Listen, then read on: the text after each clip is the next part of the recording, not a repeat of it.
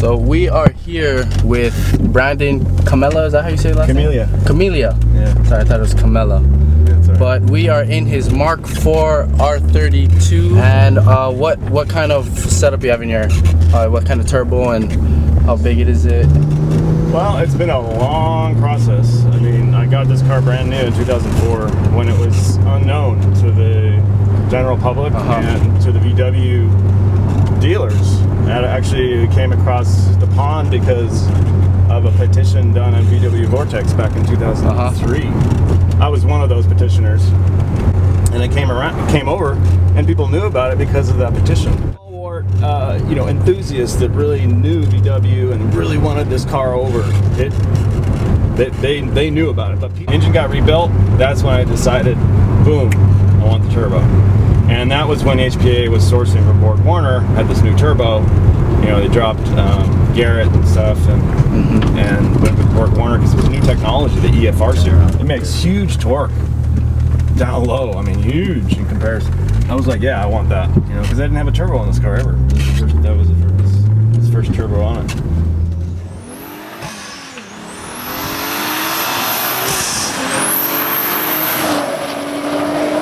But then I just, you know, I was like, oh, am I gonna keep this car? And like, I just couldn't stop loving the car. Every time I drove it, it was like, couldn't get rid of it, and I still can't. It's like almost 13 years later. Yeah. But you know, to keep my interest with the car, I got to keep putting new things on it. You know, making it faster. With the clutch, it's rated for 578 torque to the crank, and a few times up top, like 3rd, 4th, 5th, maybe 4th and 5th, I smelled burning clutch, wide open throttle. Holy shit.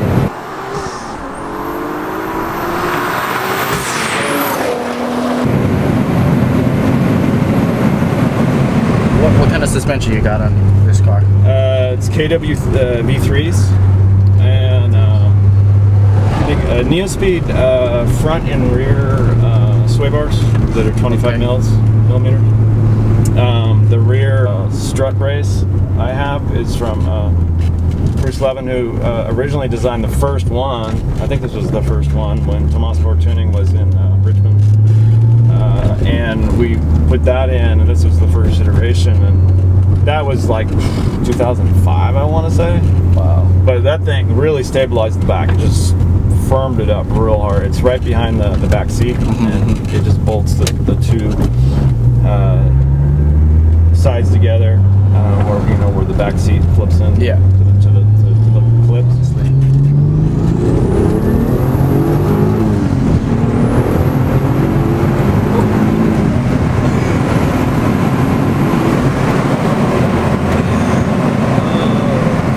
How fast did we go?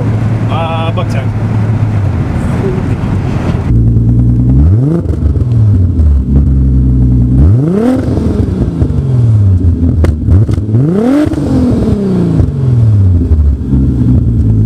It's okay. I've got, well, HPA, obviously. It's a big one.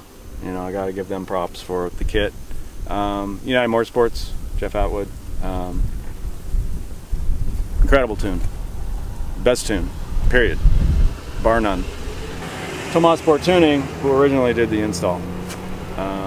They did it, you know, they worked on it really hard for a long time. Gitzinger Motorworks in Kona. Matt and Company. Those guys just find stuff and they iron it out. Very efficient. All right, thanks. Okay. Thank you for the experience and good meeting you. For the ride and checking out your car. Yeah. It's beautiful. Wow. It's like a new pinnacle of speed has been reached.